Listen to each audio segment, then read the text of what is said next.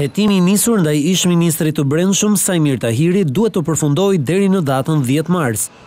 Gjykata për Krimet e Rënda caktoi këtë datë si afat fundor të hetimit të Tahirit. Vendimi u shpall nga gjyqtarja Liljana Baku, e cila pranoi pjesërisht ankimin e ish-ministrit kundër zgjatjes së hetimit me 3 muaj. Në zbatim të vendimit të gjykatës, prokurorët kanë edhe 1 muaj kohë për të dalë në një përfundim nëse procedimi penal ndaj ish-ministrit duhet të pushohet apo ai duhet të dërgohet si I pandehur në gjykatë. Ish-ministri Tahiri nuk e fshehu entuziazmin, ndërsa tha se për to dhe prokurorinë kishte nisur numërimin mbrapsht. Unë di që gjykata më dha drejt, kjo histori nuk mund të zgjas pafund.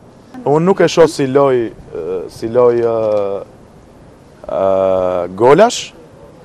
Unë e shoh si mundësinë time për të marrë drejtësinë që më takon. Kam mbajtur mbi kurriz pa drejtësisht akuza nga më të rëndomtat dhe më skandalozet.